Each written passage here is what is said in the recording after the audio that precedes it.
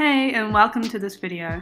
Today I'm going to show you the best way to pack your boards for traveling, whether that be by plane, boat, or another form of transport. There's nothing worse than arriving at your surf destination and to surf and realizing that you can't because your boards are broken or dinged. With this method, I have never had any issues with my boards, and I've done a lot of traveling over the past couple of years. It's simple, quick, and all you need are a few things. You will need a board, or two, or basically as many as you want in your board bag. Make sure you have taken your fins out of your boards. Some bubble wrap, enough to cover the bottom and top of your board. Your clothes. Well, I always put my clothes in my board bag for extra cushioning and to save me from having to pay for another bag. A towel. Something else you can use is a pool noodle. I am not using them in this video as I don't have any on me, but I used them before and they worked a treat. All you need to do is split them down the middle and put them over the rails and tail of your board. And finally, a good quality board bag. I am using a community branded double board bag. I would highly recommend this board bag as it's pretty sturdy but it's also lightweight. Make sure you are using a board bag that fits your boards really nice and snug. My boards are 5'7" and I think this board bag fits about 5'8" or 5'9". To begin, take out any dividers so that you have a nice flat bottom of your bag. Get a large piece of bubble wrap and place it on the bottom. It helps if it is large enough to kind of roll up the sides of the bag to protect the rails of your first board. Next, get your first board. I usually put my bigger or more sturdier board in first, one that is more heavily glassed, as the bottom of your board bag can be a little vulnerable.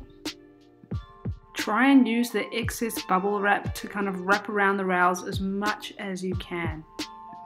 Place your divider on the top of your first board. If you don't have a divider, you can just use a towel.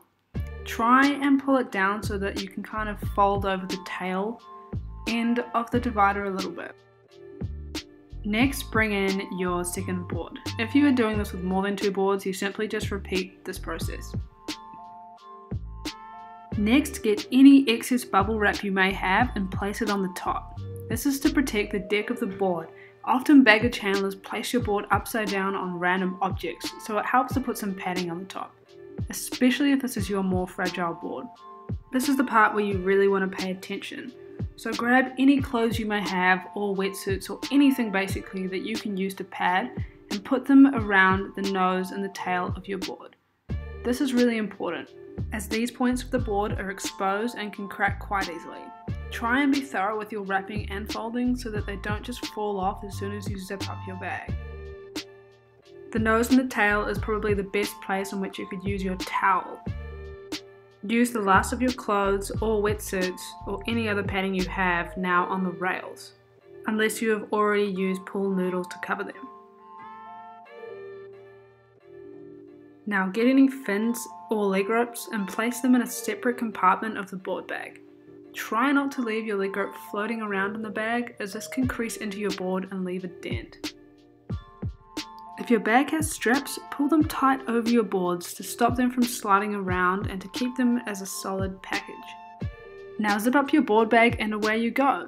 If you found this video helpful, please give it a thumbs up and comment below where you are traveling to. For more tips and advice, check out my website www.thesurfbox.net.